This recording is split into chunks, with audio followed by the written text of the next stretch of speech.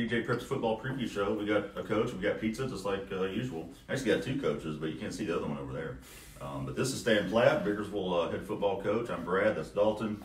And coming to you again on this Wednesday, as we have every week during the football season, to preview some of the big games coming up. It's playoffs again. We've got third round for classes 2, 3, and 4A, second round for 1, 5, and 6, or just North semifinals is what it is. And now, normally what we do is we'll go to a high school and do the show from there.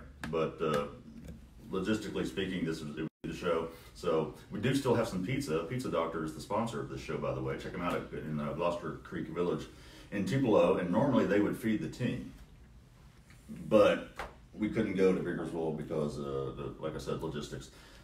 I guess we could have brought the team here, Stan. That would have been nice. How many players you got? 30, 35? Right about 30. Yeah, we could have squeezed them all in the office. It would have been fine. Yeah, people could still get their work done. No, but anyway, just don't tell the players that they're not getting pizza. We apologize. Well, you kind of just did. Well, yeah. John Luke can edit that out later.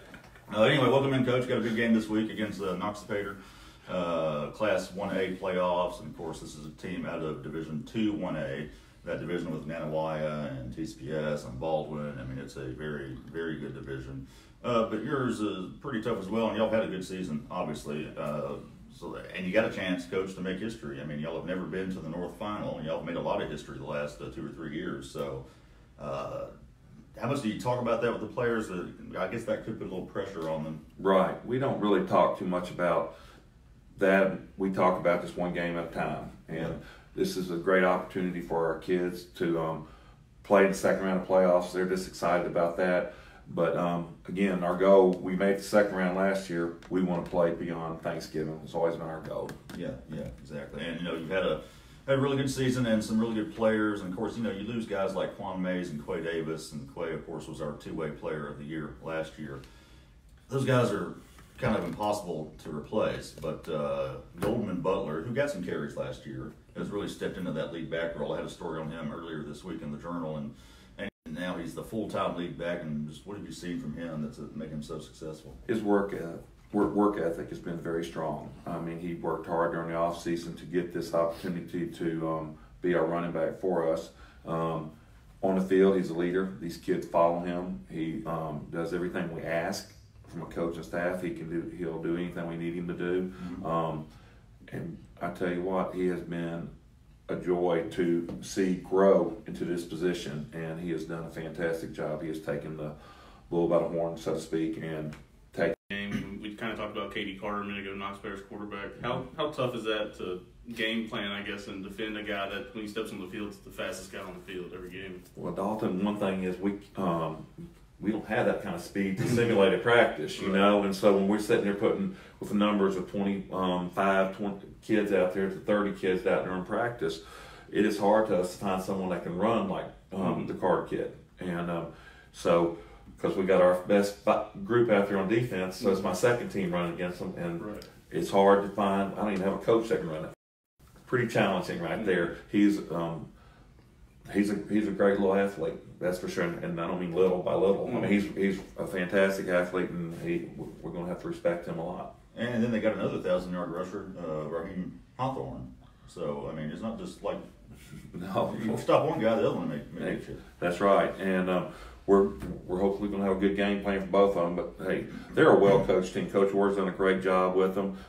Their line blocks fantastic. It's one of the better lines we have seen this year, and probably one of the best coach teams. Full, and looking forward to the challenge. Yeah, well, you got the game at home, Noxapater at Biggersville, 7 p.m. Friday, unless it gets moved. At this moment, as we're talking on Facebook Live, I mean, there's a forecast, pretty good chance of rain on Friday, and so we could see your game moved, and probably could see some other games moved. So, kind of have to talk to some people, right, and figure that out. Well, yeah, we're waiting to hear. Of course, the administration's got to talk to each other, and we're hoping to find out, but it's a 100% chance, what I'm understanding, for rain tomorrow night in our area. So that's a pretty big chance, and I think I'd like to say, obviously, and that's a concern. But then we've had some games moved this year because of that very reason. So it would not surprise me to see it happen again.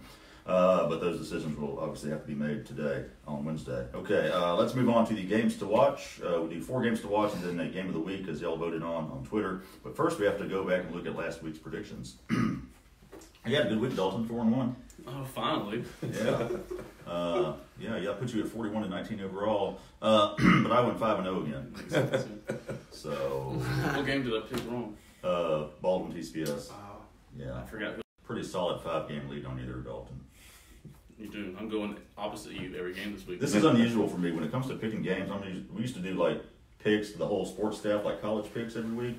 I finished like last every year. This has been a bad year for me. The last 2 years I've done the college pick 'em as well. The first year I won the regular season. The second year I won the bowl season. John Luke was in there with us last year. I just ran through everybody.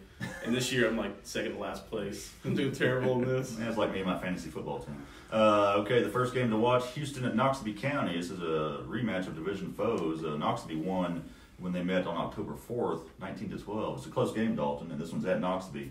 And this is a tough one to pick. Houston's been banged up like crazy, and somehow they keep winning, Dalton. Mm-hmm. So it's something about them. I don't know if they can pull it off this week. I don't know. I'm gonna say Houston pulls it off. I'm gonna say they win 20-17. I'm gonna go Noxapater. Like I said, I'm gonna go opposite you, but I also do believe Noxapater's gonna win. They haven't allowed a single point in the playoffs yet, playing extremely well defensively. Yeah. And I think it's gonna be 14-6. Okay, 14-6. Second game, Lafayette at West Point, another rematch of division foes. Now 28-24 back on September 7th. They were down at halftime, but they pulled it off because they're West Point, and that's what they do. So I'm not going to pick Stan. You don't pick against West Point. I've learned that the hard way. Oh, really? Yeah, you don't. So West Point, I will say, wins this one 24-21. You don't pick against West Point. I am. Ooh. I have to. I mean, I'm sorry. Dalton's going all out. I'll kind of justify here. Lafayette was up, 24-7 that game, ended up losing, and I think Lafayette gets out to their big lead, holds on this time. Randy Anderson is playing fantastic. And Williams, quarterback, got hurt for Lafayette, and that's when Randy had to step in. And ever since then, Lafayette and Randy have just been playing lights out. He's set a new career high rushing in 3 games since then, and just he's playing better each week. Yeah, so it's going to be a little bit different looking offense that West Point's going to have to deal with. Then you got the game we just talked about, Noxapater at Biggersville, as the Lions go for history, trying to reach the North Final for the first time. It's a tough pick, man. I got to go with my gut, though. Apologies, Stan. I might have to go with Noxapater. 27-22. Well, hey, I'm picking y'all. Don't feel bad. Thank you. I appreciate that. I'm going to go 24-22 Biggersville. Good game. I've seen both of them play in person, and they're both fantastic teams. Yeah, that's a tough one, man. Then we got South Panola at Oxford, big 6A showdown.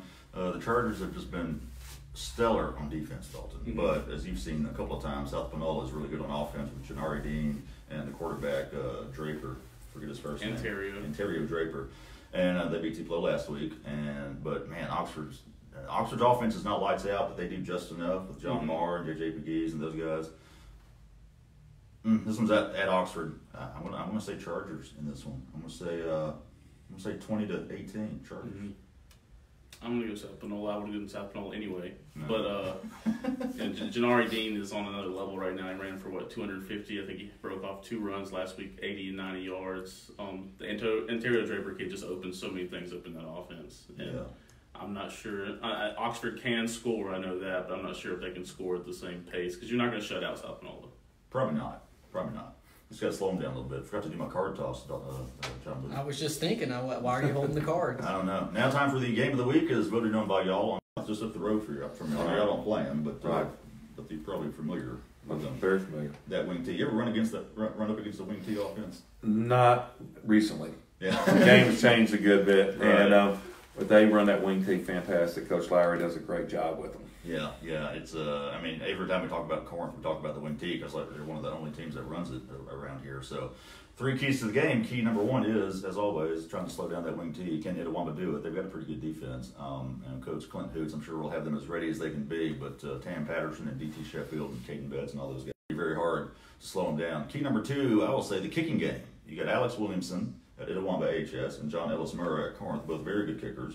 Williamson is 4 of 4 on field goals this year. Murray is 5 of 6. And, of course, Williamson last week hit that clutch field goal to win the game with like a second to go. Mm-hmm. Freshman. Okay. and he hits that. So, and this game could definitely come down to a field goal. I think it'll be very close.